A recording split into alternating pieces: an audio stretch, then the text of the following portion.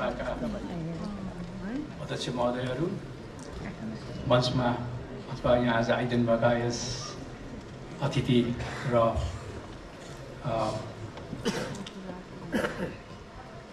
साथै खेलकुद पत्रकार मञ्चका पदाधिकारीहरू, पल्सर अवार्ड अर्गनाइजेसनका व्यक्तित्वहरू, म 32 वर्षीय युवा Olympian. I am 72 years old, 72 years young, not old, young Olympian. मञ्चका भाइहरूले अपत्यारो किसिमसँग मलाई यो ठुलो सरप्राइज दिनुभएको छ। मैले कहिल्यै पनि यो अवार्डको हकदार हुन्छु भनेर सोचेको थिइनँ। मैले कहिले पनि सोचेको थिइनँ। I never expected this. तसर्थ म खेलकुद पत्रकार मञ्च र त्यहाँका सबै भाइहरूलाई विशेष हृदयदेखि नै धन्यवाद दिन चाहन्छु। अब अहिले म यहाँ उभिएको छु, के बोलूँ के नबोलूँ। मैले बोल्ने कुराहरू, मैले सुनाउने कुराहरू सबै पुराना कथा नै हुन्। तिनीहरू सुनाएर कि त्यसको कुनै महत्त्व पनि छैन, किनभने महत्त्व भनेको वर्तमान हो र वर्तमानमा नै भूत र भविष्य पनि रहेको हुन्छ। तर यति कुरा म भन्न चाहन्छु कि अहिले नेपाली खेलकुद चौबाटोमा उभिएको छ, क्रस रोडमा उभिएको छ। यदि भन्दा त्यो कुनै अत्युक्ति नहोला जस्तो मलाई लाग्छ। र राइट पाथ, म के भन्छु भने अहिले हामीले राइट पाथ र राइट डिरेक्सन लिन सक्यौँ भने हाम्रो भविष्य अति नै उज्जवल छ। तर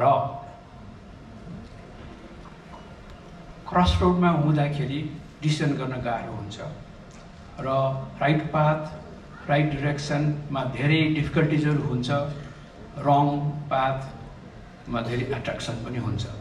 तसर्थ हामीले कसरी कहाँ रोज्ने, कसको बाटो लाग्ने भन्ने बडो धैर्यतापूर्ण विचार पुऱ्याएर गर्नुपर्छ। तसर्थ म मेरो छोटो भनाइ बृहत्कारुण्य उपनिषदको परमभव मन्त्र अध्याय 1-3-8बाट सुरु गर्दैछु। तमसोमा ज्योतिर्गमय, मृत्युमा अमृतगमय। Lead me from darkness to light. Lead me from death to immortalize. हिजो मात्र हामीहरूले होली फेस्टिभल मनायौँ। यो फेस्टिभल लभ, लाइट र ट्रान्सफर्मेसनको फेस्टिभल हो। हामीले साह्रै धुमधामसँगै मनाएका छौँ। सबै खेलाडीहरू, प्रेक्षकहरू, खेलप्रेमी र खेलकुद पत्रकारहरूको साथमा जीवनमा सधैँभरि यो छाइरहोस् भन्ने म कामना गर्दछु।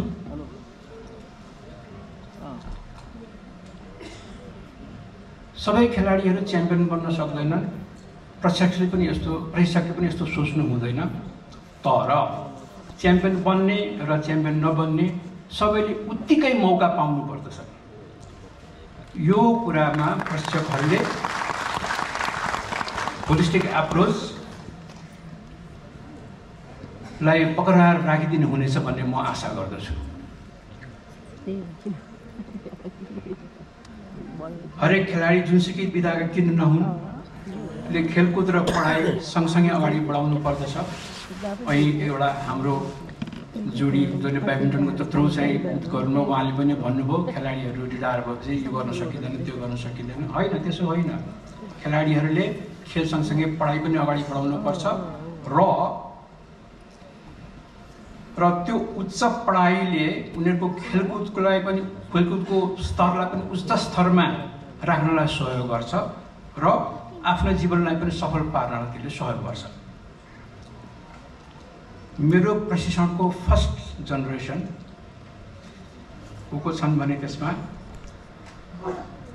मोहन नेपाल, सुनिल राजवंशी, शत्रुघ्न श्रेष्ठ, नीलेन्द्र श्रेष्ठ, सबिन प्रधान, प्रचण्ड कर्माचार्य, वीरेन्द्र श्रेष्ठ, किरण श्रेष्ठ, दिवाकर लाल अमात्य बिमला जोशी यो बाहेक पनि अरूको धेरैको नाम छुट्या होला म जतिको नाम मैले छुट्याएको छु उनीहरूसँग म माफी माग्छु र वेट लिफ्टिङको जगदीश प्रधान पछि वेट लिफ्टिङको कोच पनि भयो बडी बिल्डिङको शिवलाल सायद यहाँ आउनु भएको छ मेरो अभिन्न मित्र हुनुहुन्छ उहाँ अनि सो अहिले बितिसक्नु भएको छ नीलकण्ठ महानन्तर उहाँ 3 चोटि मिस्टर नेपाल हुनुभयो उहाँहरू सबैले पनि हायर लेभलको पढाइ गर्नुभएको कारणले आज आफ्नो क्षेत्रमा सफल हुन उहाँहरू सफल हुनुभएको छ एउटा असल नागरिक बन्न जे जति मेहनत गर्नुपर्ने हो खेलकुदले त्यो सिकाउँछ पनि अहिले हाल आएर म त भन्ने गर्छु मेरो नाति जेनेरेसनका खेलाडीहरू धेरैजना छन् त्यसमध्ये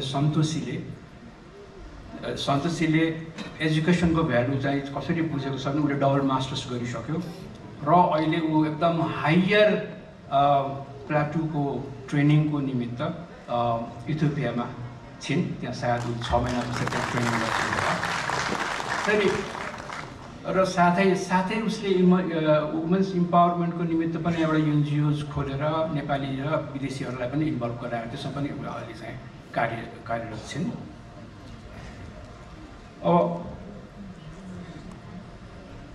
खेलाडीहरू त खेलाडी भइ नै हाले धेरै समय लिँदा अर्को 1-2 मिनट है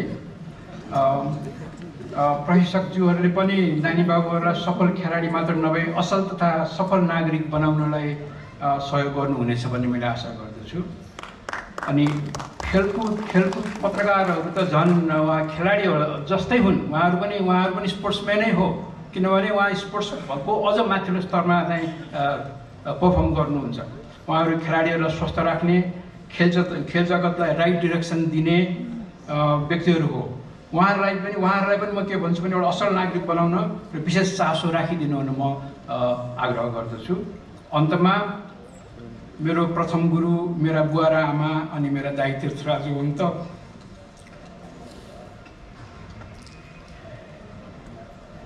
दिदी सावित्री अमात्य छोराछोरीहरू भान्जा भतिजहरू भान्जीहरू मेरो यस खेल जीवनको अविरल यात्रामा साथ सहयोगको लागि आभारी र धन्यवाद दिन चाहन्छु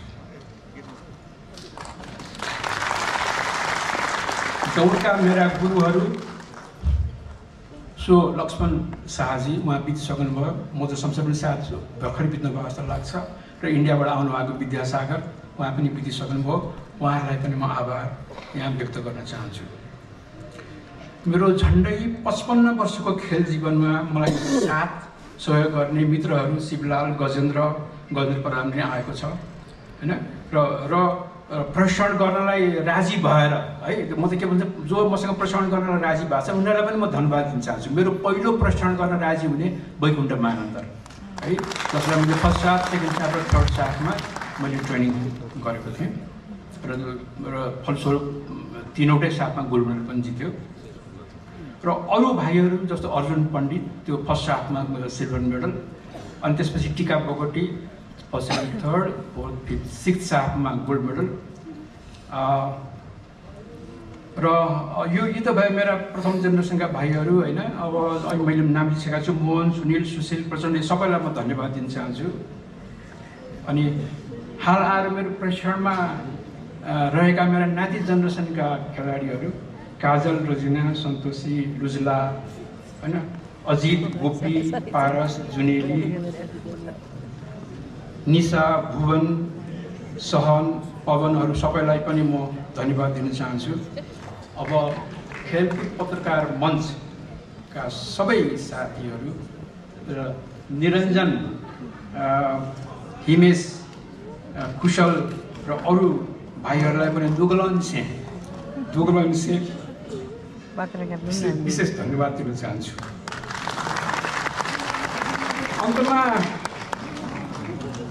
अन्तमा मेरो अर्धाङ्गिनी मन्दिरावन्तलाई मैले सम्झिनँ भने उसप्रति मेरो अन्याय नै हुनेछ उसको साथ बिना सायद म अधुरो नै रहने थिएँ जसको बलबुतामा आज म यहाँ उभिएको छु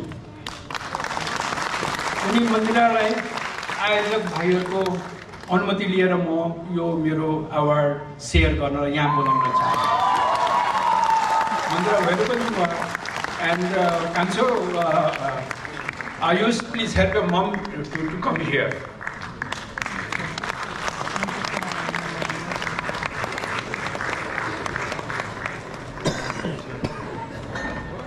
I'm sorry, I'm just taking few more time.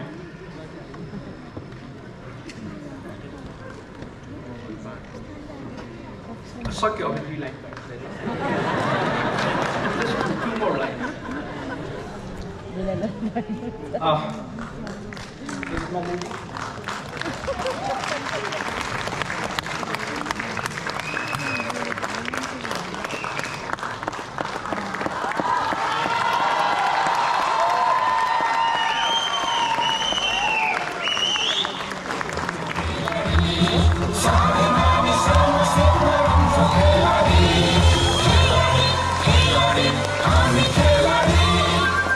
मेरो यस स्पेशल महिलाको साथ र कहिले नथाक्ने सहयोग र मोटिभेसनलाई म उनीलाई यस स्टेजबाट धन्यवाद होइन कि आई लभ यु भन्न चाहन्छु। I love you momo, without you I would never be here. सबैको भलो होस्, सबैको उत्तरोत्तर विकास होस्। आज यहाँ यस अवार्डका विजेताहरू, खेलाडीहरू, प्रशिक्षकहरू, खेल जगतका एडमिनिस्ट्रेटर्सहरू र खेल पत्रकार भाइहरू सबैलाई बधाई तथा शुभकामना दिन चाहन्छु।